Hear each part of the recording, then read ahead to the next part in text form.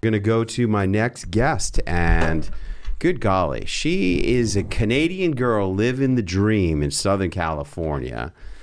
And Dr. Dierdre Gormley, she goes by Dr. D. She's the CEO and founder of Dr. D Cosmetics and Rad2 Innovation. So tell me about making cosmetics.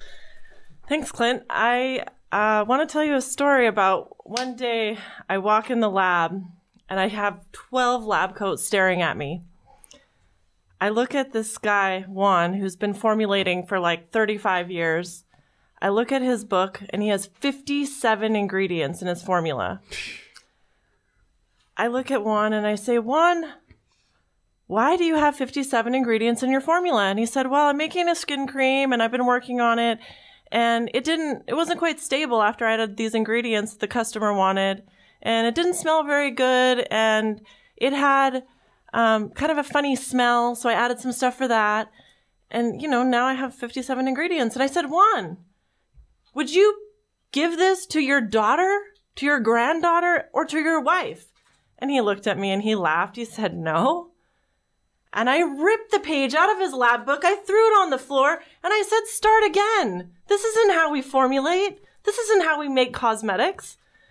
Everybody's staring at me. And I sat there and I thought back, why do I make cosmetics? I thought back to when I was 13 years old. I had red bumps all over my face. I had dandruff on the shoulders of my shirt. And I was a, awkward teenager. I didn't know anything about cosmetics. I didn't know about moisturizers or anything like that. I went to my grandpa, who was a very well-respected doctor, and he gave me this shampoo for my hair.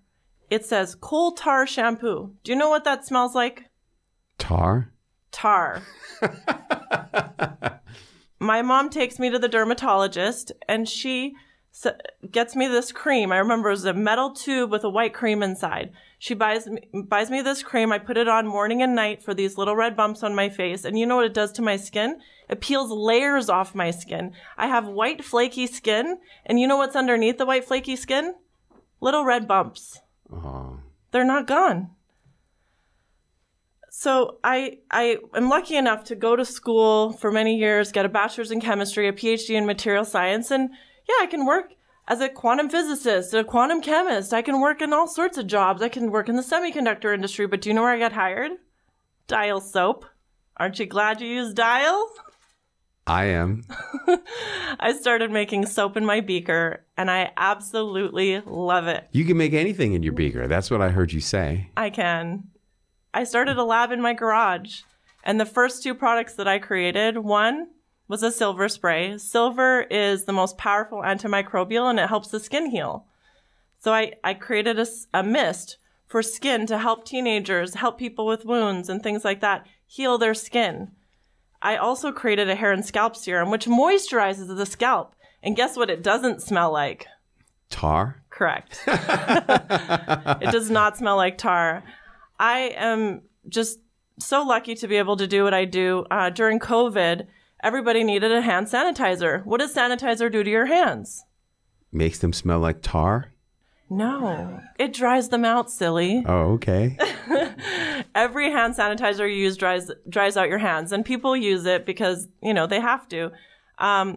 But I made a hand sanitizer that moisturizes your hands. It makes your hands feel great. And you know what? People love my hand sanitizer. I happen to know it's true. We have a whole case of it at my Acapulco villa. We had the pleasure of having you as a guest down in Acapulco.